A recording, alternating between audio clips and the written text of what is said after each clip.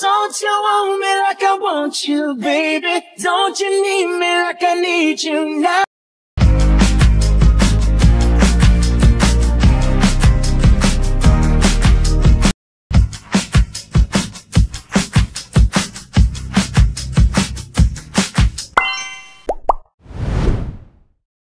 The first one is UVR5. You can find its installer on the official website. The link to the official website will be provided below the video. It won't be shown here in detail. Currently, UVR has been updated to version 5.6, which is the version being used today. Download and install it. First, upload the audio file you want to process here. Next, choose the folder where you want the processed file to be saved. You can select from 3 output formats, and MP3 is the most commonly used. Now, pick a processing method. I highly recommend the demux method. Select the demux model, specifically V for 8 demux. For the segment option, you can keep the default or set it to 30, as I've done. In this demo, I'll show you how to isolate the drums in a song. So, choose the drum stem. Make sure to check the box for GPU conversion. Then, select drum only. Once you've set everything up, click Start Processing. The processing time will depend on the length of the audio and your computer's performance. When you see Process Complete, it's done. Next, go back to the Select Output section and click the folder icon. You'll find your processed MP3 file in this folder.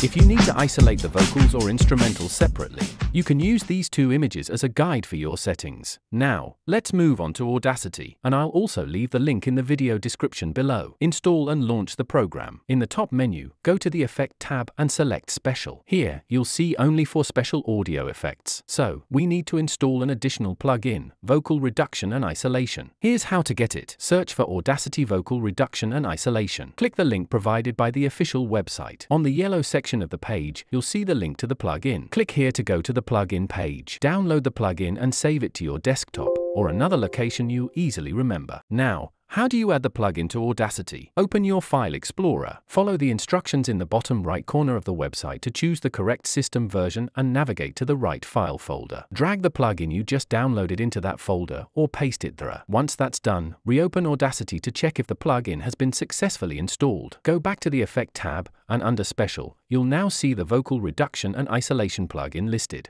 Click on it, and you can choose an action and adjust the settings as needed. It may take some trial and error to get the right effect, but you can click Preview to hear the changes before applying them. Once you're happy with the preview, click Apply, and the audio will be separated accordingly. If you find the previous 2 software options a bit complicated to understand or use, I'd recommend trying the simplest audio separation tool, HitPaw Video Converter.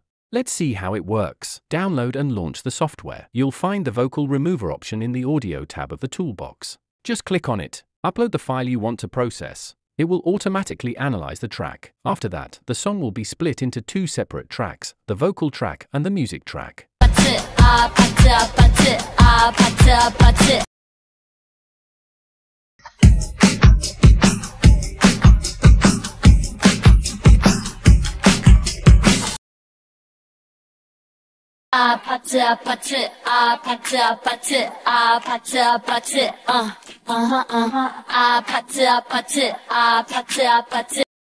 If you're happy with the results, you can export them with just 1 click.